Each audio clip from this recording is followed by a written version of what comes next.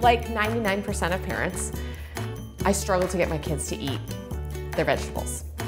My daughter, when she was 2, loved everything. And I walked around feeling like I was such a proud mom, I was doing such a great job. Here's my kid who eats everything under the sun.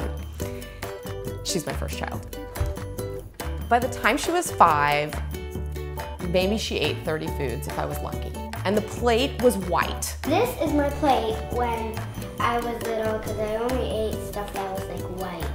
Things that she ate last week, she would announce, I'm not eating that anymore. I don't like it. I wanted mealtime at the family table to be enjoyable and fun for everybody and great bonding time for everyone. My kids love games. All right, let's start there. Let's make it a game.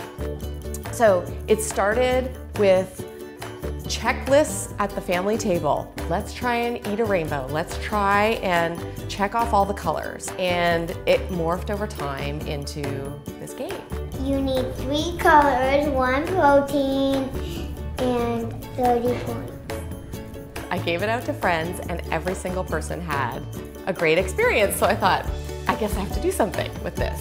I took it to the nutritionist and they said, this is exactly how we teach about how to eat healthy, but it's way more fun.